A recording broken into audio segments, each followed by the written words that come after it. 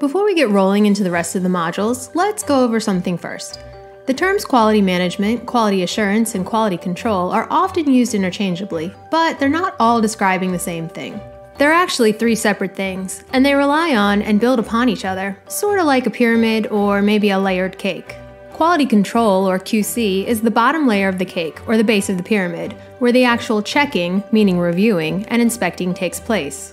Quality control products include internal PDT quality checks, district quality control, or DQC, agency technical reviews, or ATR, safety assurance reviews, or SAR, and bidability, constructability, operability, environmental, and sustainability, or BCOES reviews. The next layer of the cake is quality assurance, or QA. QA is the process to ensure QC efforts are effective and meet our standards.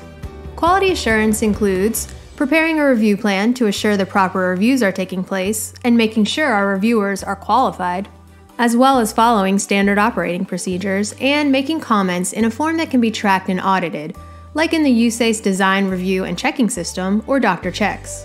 And finally, that tippy-top layer of the cake, quality management.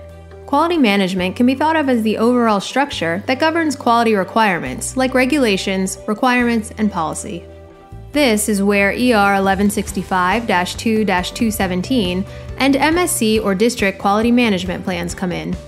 Okay, now that we're all on the same page, terminology-wise, and maybe want a piece of cake, let's get to the rest of the videos in the DQC training series.